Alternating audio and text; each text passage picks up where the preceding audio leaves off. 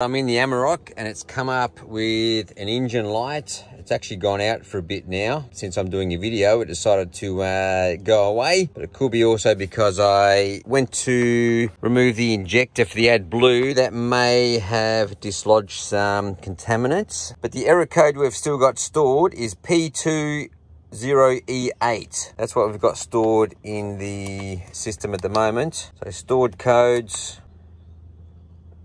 No codes are stored in the module. Okay, we've got to have the ignition on maybe. So yeah, it may have been dislodged, but that engine light there was on for the last few days. We'll just double check. It's not there anymore. No, there we go. We've still got the error code P20E8. I might start it up and see if it's still there. All right, the engine light is not staying on, which is kind of good news, but we're going to clean it properly anyway and then clear that code once and for all. Let's get under the vehicle and take a look what's causing that issue and how to fix it. All right, we're going to climb under the passenger side. You can get under here pretty easy. What you will need is an Allen key, ideally a Torx bit, but most people would have an Allen key. And this is 3/16, and that seems to fit pretty good. And I'll show you why. And also a 1/4 inch ratchet part for your Allen key, unless you've got the right angled Allen keys, that will work as well. Let's get under and have a look.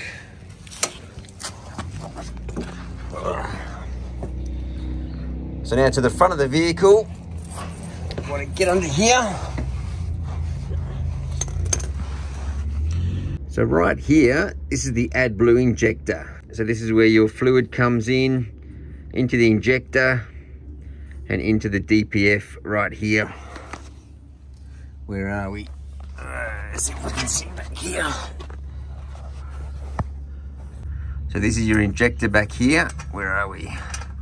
Right there, that's your injector. And it goes into the DPF right here. Not sure if you can see that. And then you've got another sensor here to tell you if the emissions have reduced. And if they haven't, you'll get an error code to say that the AdBlue system is not working properly. You've got low pressure in the AdBlue system, so it's not getting rid of all your nitrous oxides before it ends up out of the tailpipe down there. All right, so what you need to do is remove this bracket here, get your Allen key, remove this bracket. I've already pre-loosened it, so we'll just pop that off. Don't lose the little spring bracket inside there. If you're not sure how that goes, that's where the spring bracket goes inside. Right there. Okay, remove the other bracket. All right, now you can wiggle out your injector, and what you'll find is a whole lot of crap coming out.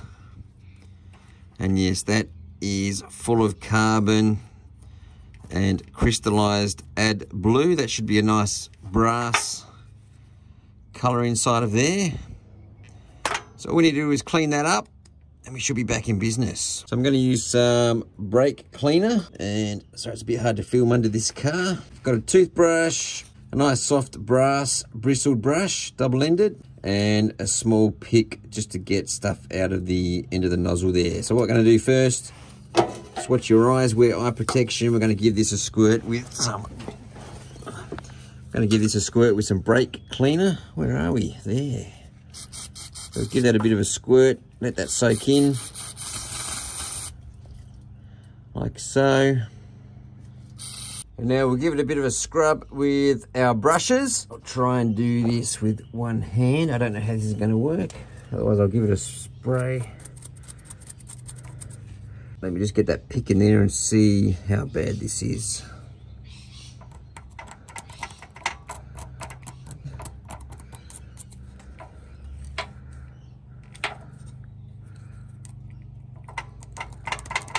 All right, now we can see some shiny metal inside the injector hole. There we go. I can see that small hole there. Let me zoom in a bit. All right, we can now see the injector. Let's grab some more brake cleaner on that. Get my little brass brush in there. So I'm going to give this a bit more of a clean with the brass brush and we'll come back in a second. So I've attacked it a bit more with the pick, and it's come up way better. There was a bit more crud around the injection port than I thought. So that's how it's supposed to look, just like that. Where are we? There we go. We can clearly see the injector port in the center there, that small, tiny, minuscule hole right there in the center. So that's how your AdBlue injector should look. That's pretty clean now. Let's get that back in. So all you need to do, there's some notches on the edges here. Let me swap hands. So you don't have to disconnect anything to give it a reasonable clean. But if you have, that's how it goes. Just pop that back into the port. Let's just check that. Oh yeah, there's quite a bit of crud in there. Just clean all that out there. Okay. So pop that in. Put your bracket back on, which we'll do now. And we'll go and clear the codes. So this is a bit hard one-handed, but that bracket just goes on one side. That notch fits together with the other side of the bracket. Put that bracket on like so. And then put your other half on the other side. Hook it in and screw it together. So I've just got my bracket together. That clips in up the top there like so. And doesn't really matter how you place it. So if you want it looking like factory, just have that facing down. And we'll do up our bolt. Okay, this is quite tricky one-handed, so I'm going to finish this off.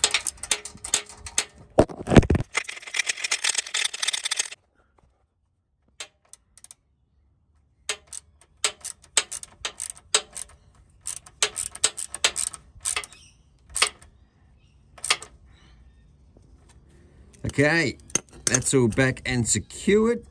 Our AdBlue or DEF diesel emission fluid injector is all secured. Let's go back up and clear the codes and we should be sweet. Okay, back in the vehicle, put the ignition on. We'll go to our OBD2 port tool, which is under the dash right there. You can get some OBD tools quite cheap. You can get some Bluetooth modules that you can plug into your OBD2 port and get an app for your phone. Now I've got this plugged in fresh. Select OBD2. Do an auto scan. First module, read codes, stored codes. So we've still got that code there. We'll go back and clear that. Erase codes. Clear the codes. Now all the trouble codes have been cleared. So turn the ignition off. Back on again. And we'll make sure we don't have any codes. All right, no stored codes. So we'll go for a drive and hopefully we won't get any more AdBlue error codes. Just gotta go fill up some AdBlue now. So it's actually been about 2 weeks now and about 500 Ks and I haven't had one problem. So the issue is definitely fixed. So that's great news. And yes, I've got a full tank of AdBlue now, almost. So that's how you fix your AdBlue trouble code and clean your AdBlue injector. Beauty on the Amarok.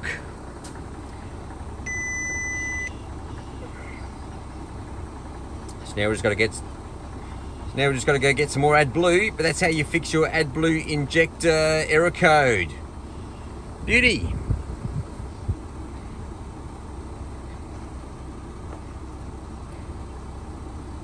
So that's how you fix your AdBlue error code in the Amarok. Beauty. And as always, thanks for watching. If you liked what you see, hit the like button. Don't forget to leave a comment below. That would help my channel grow. And if you want to see more videos like this, subscribe to my channel. That would be fantastic.